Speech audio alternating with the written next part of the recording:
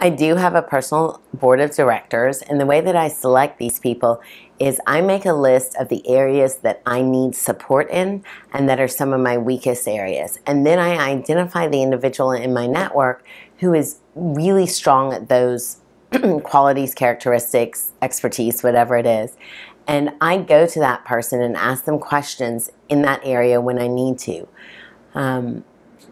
Very often as a business owner, my gut is 120% correct, but I use my board of directors to gut check my gut and to ensure that the way that I'm seeing and viewing things and my analysis of the situation is objective and correct, and it's not based on, you know, false information or emotion or something like that.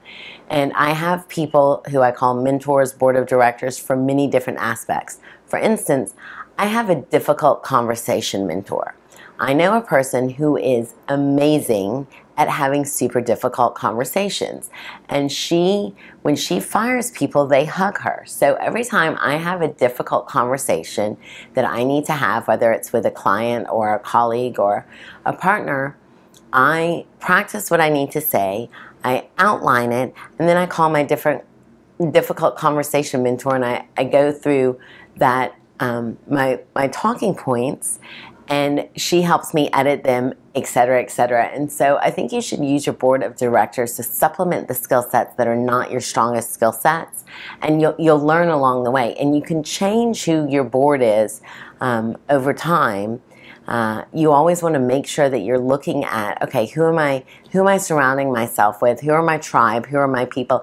And are they the right people for me at this time? And are they the right people who are going to help get me where I need to go?